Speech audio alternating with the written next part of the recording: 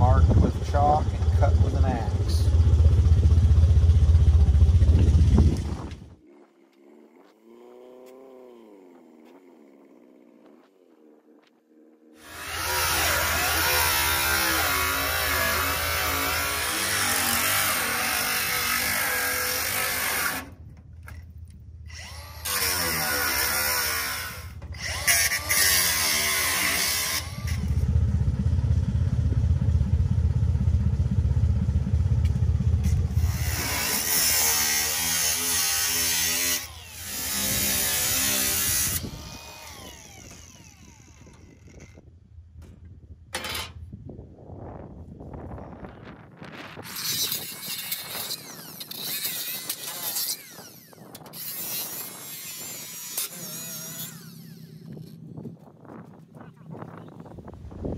It's good insulation.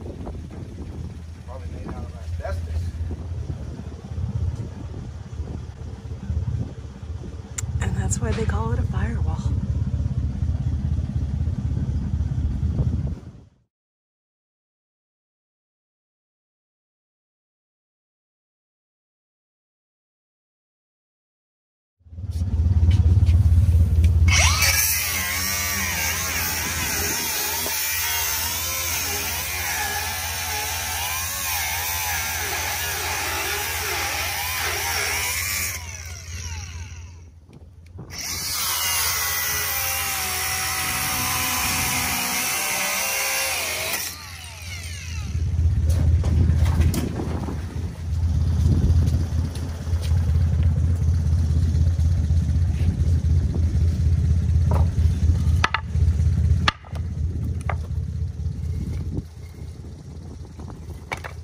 Now we're going to crib it up with some dunnage.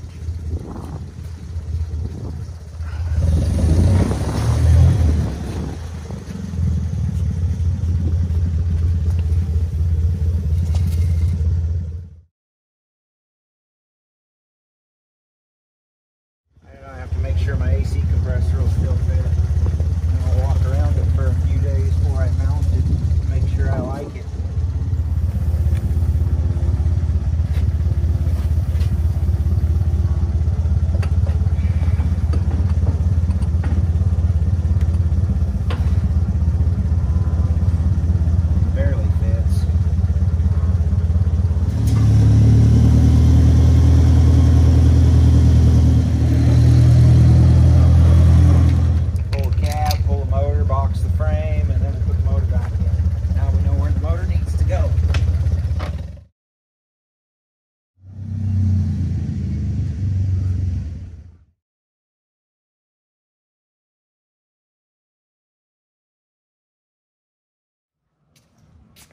What we're doing now is we're going to clean up all these brackets because I'm going to move the cab back. I'm cutting these off.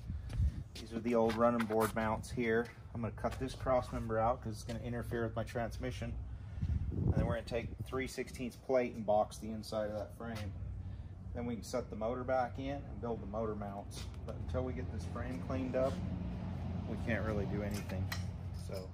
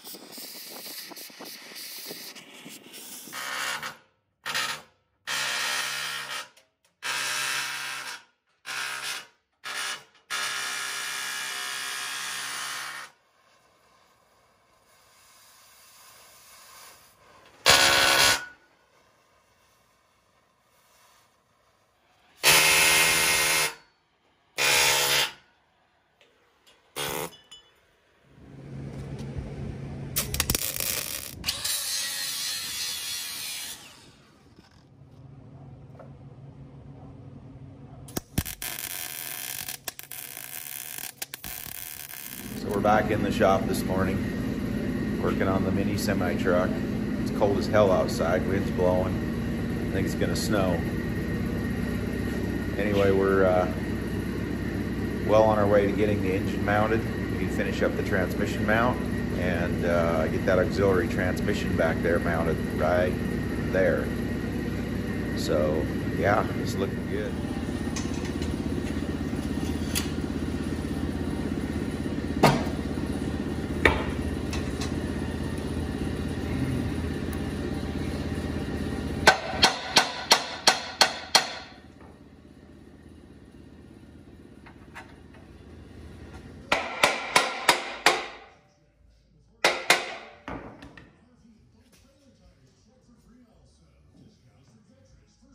Unboxing this frame in completely, so I have to make these little brackets to hold the nuts for the cross member. I've tied them all together, and then I'll slide that inside the frame, and then I'll weld this side, and it'll stay there indefinitely because you can't get in here to put a wrench on it, and I don't want the bolts going through the frame. I think that's ugly, so we're going to hide this little mechanism that we've made here inside the frame. Hold the cross member in.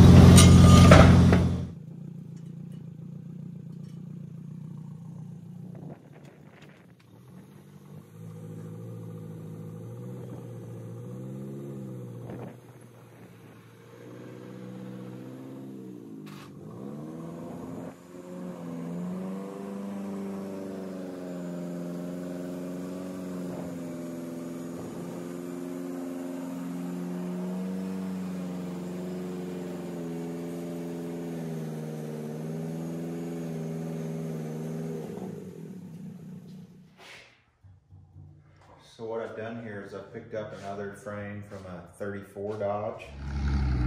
Yep, getting the rails for the 34 Dodge. These are going to be used to extend the, actually my Dodge is a 33, these are 34 rails. And this is going to be used to extend my frame on the mini semi.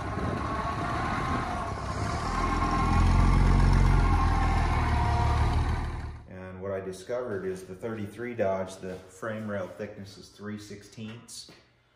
On the 34, I got lucky, it's actually 1/4 inch thick, so I'll only box up to the rear section of frame, but I wanted the wheelbase long. I'm gonna have to step the frame to compensate for the rear axle.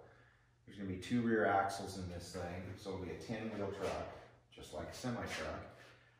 And because this frame tapers right here, has this sexy little curve to it, I'm going to take advantage of that curve. I'm going to turn this frame rail upside down and set it on top of this rear section of frame. And then I can taper that frame to match this taper so it just looks nice and swept and clean. But got really lucky on this set of frame rails because they're a lot thicker. So I'll get these set up here and kind of do some mock-up, and then we'll start marrying this all together.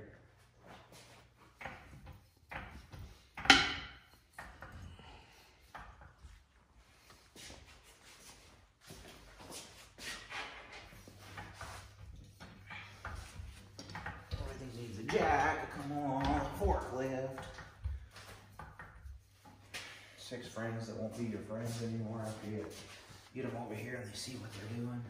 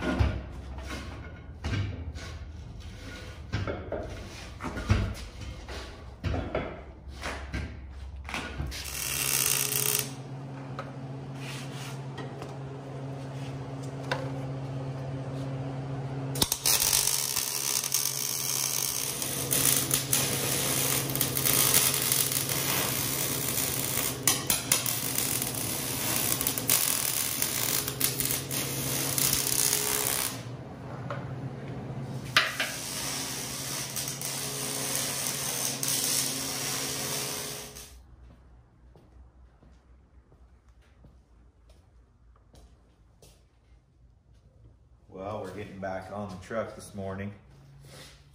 I worked on this frame pretty much all weekend, and we got 34 rear section sitting on top of the 33 front section. And as you can see right here, there's a lot of stuff going on. All I did was I stacked the frames on top of each other, but I cut 2 inches out of this 34 frame so that I could set it down on. And then I cut and tapered the bottom here so it would just look like it just swept up. What we'll do eventually is we'll Bondo all that in, and we'll actually smooth the frame, because we're gonna paint this frame. If you look at this paint right here, a couple of places we've discovered the original paint. And we're gonna go with that original red color. We'll paint all the suspension. And speaking of suspension, we're actually moving on to the rear. And the rear is where this thing's gonna get kind of crazy. So I've got a Dana 70 from an 88 Dodge truck, and it has 308 gears in it. These are actually called a Dana 71. A lot of people mislabel them. You cannot change the gear ratio in these because the pinion is so large in diameter. What I'm gonna do is I've got another one of these axles, and I'm gonna turn it upside down, and I'm gonna make a pinion come out of the back of this front one and drive the rear one. I'm gonna have a coupler drive shaft where I can disconnect it. But more importantly, the way I'm gonna do the suspension is kind of like a big truck, but I'm gonna miniature it down. So it's gonna be on airbags so that it'll carry load, because we're gonna pull a trailer with this. But I'm actually building these link brackets so that both differentials will pivot off the same link. They will, they're not like a teetery wishbone. They'll be independent of each other, but they're both gonna be mounted to the same pillar. Rather than have a bracket up here and a 4-link setup, and then another bracket here and a 4-link setup, I'm doing a reverse 4-link setup on the forward axle, and then a traditional 4-link setup on the rear axle. So that's what we're working on today, and we'll bring some more pieces into the video as we get progress on getting them in.